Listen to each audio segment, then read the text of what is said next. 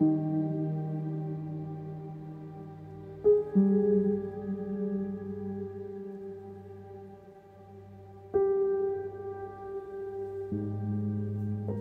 an acorn, I've always lived under the shade of an oak tree.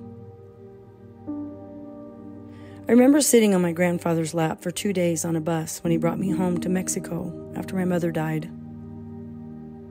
I was only 6. My grandfather was a combat journalist, a poet, a writer, a painter, an inventor. Some people said he was a troublemaker because he would write about injustice and then get thrown in jail. He used to recite poetry to me about nature under a full moon, el plenilunio.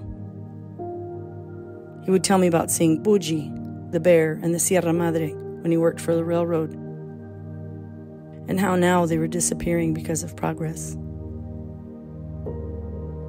He would tell me animal stories under the big tree next to his shack, behind my grandmother's house. I remember the smell of his shirt because bath days were on Fridays, even in summer. He would show me how to blow bubbles with a wooden thread spool and help me have funerals for bugs and small birds. I wanted to be just like him. So I left for Montana to go learn about Buji. My grandfather died while I was gone. I came back to Mexico with technology and books and modern ways of thinking, different than my grandfather's. But when I moved to the mountains and lived with the vaqueros, ganaderos, and mascogos, they always seemed to know more than I did. Where the bears lived, where they ate, where they found water. My fancy tools and books couldn't explain the largeness of the landscapes and why the bears came and went. How could they?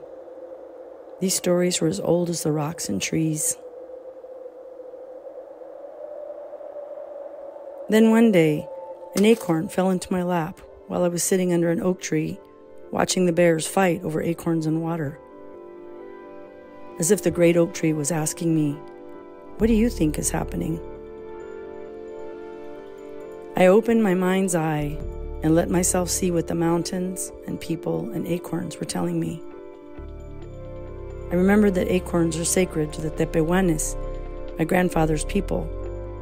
I could see thousands of bears over the centuries, crossing deserts, looking for water and food, escaping drought and wildfires, wandering over the vast landscapes, making new homes, and coming back when it rained to look for acorns, just like my grandfather's people.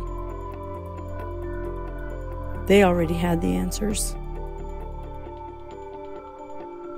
And after 30 years, I'm now relearning them.